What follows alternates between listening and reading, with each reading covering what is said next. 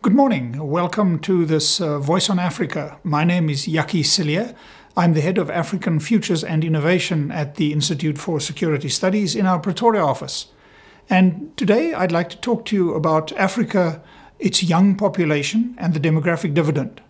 Now, Africa is the youngest continent in the world, and we often speak of Africa's demographic dividend, the fact that the future of Africa belongs to us, well, not to me perhaps, because we are young. Now, I'm going to argue that Africa's population is so young that it actually constrains development, and that this will only change around mid-century. By mid-century, I mean about 2050. Africa at the moment has about 1.3 billion people, and we have such a rapid population growth that by 2050 our population will be 2.5 billion people. Most of these are young people. We consider young people to be of age 15 and below. At the moment, about 41% of Africans are below 15 years of age. In the rest of the world, that figure is only 23%, almost half of Africa's compared to the African youthful population. The reason for this is that Africa has exceptionally high fertility rates. Fertility rates are the number of births per woman during her time when she would have children. In Africa, it's about 4.5 children per woman. The average in the rest of the world is about 2. So, if we were to look at sub-Saharan Africa, that would even be a little bit higher. Now, economic growth is determined by 3 factors. It is determined by the contributions made by labor, capital, and technology. The technology is sometimes referred to as total or multi-factor productivity. Let's just look at labor. The contribution of labor to economic growth can largely be determined by the size of the working age population to the other 2 components, capital and technology. We normally measure the size of the working age population by the number of people that are in the age bracket 15 to 64 years of age. This relationship is so important that relationship alone, the relationship of the working age population to dependents, elderly and children, determines 1/3 to half of total economic growth rate. This is huge.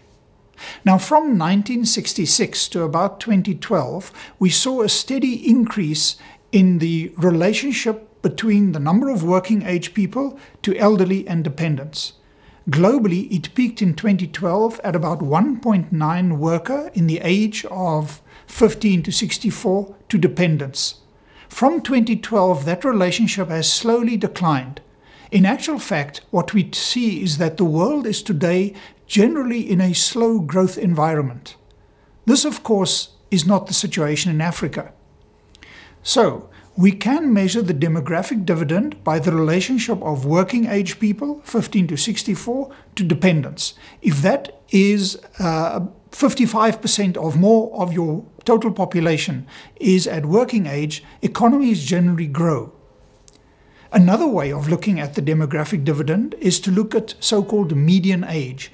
Median age means that point at which half the population is younger and half older of that age group. So we get to a population dividend, a country is in its demographic dividend when the median age is between 25.5 years to 41 years of age. So any country that is of median age of 25.5 to 41 years of age generally is well positioned for future and rapid economic growth rate. South Africa is an example of a country that has just entered that sweet spot.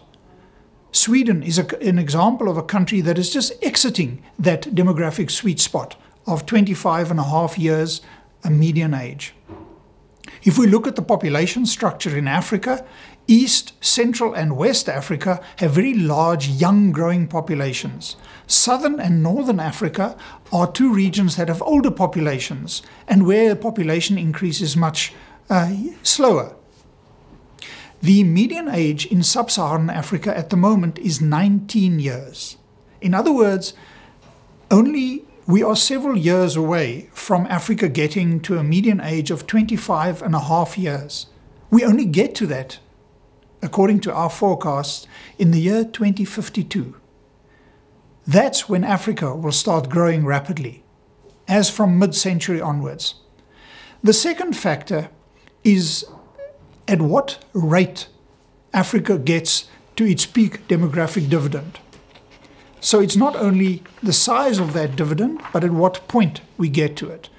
China got to its peak demographic dividend of 2.8 workers per dependent in 2010, and it peaked at 2.8 workers per 2.8 people in the age bracket 25.5 to 41 to dependents. The Asian tigers got to it around the same time.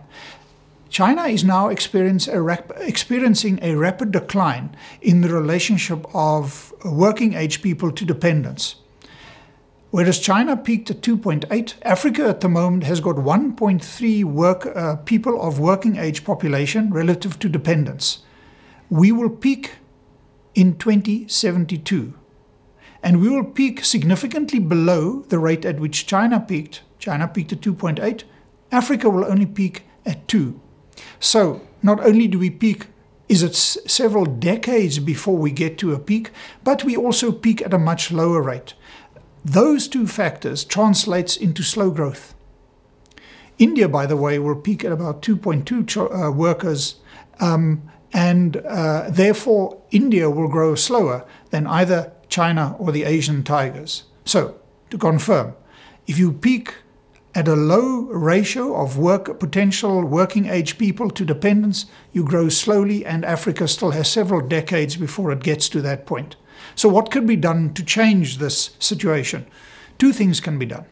We can advance your demographic dividend, bring it forward closer so that instead of us entering the demographic dividend in 2052, we get there quicker.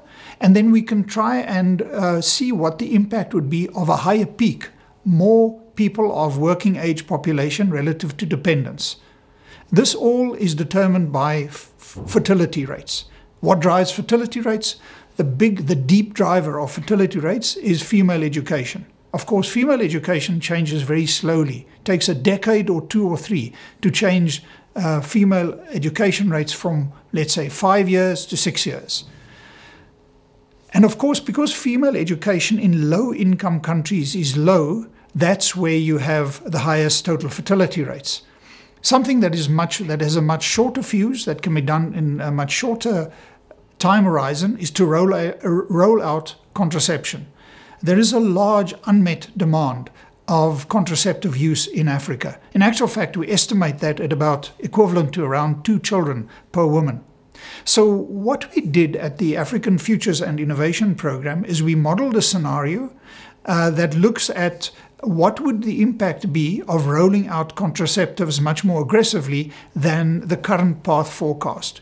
We did that using the International Futures Forecasting System that is hosted and developed by the Frederick S. Pardee Center at the University of Denver. The impact of this is that we raised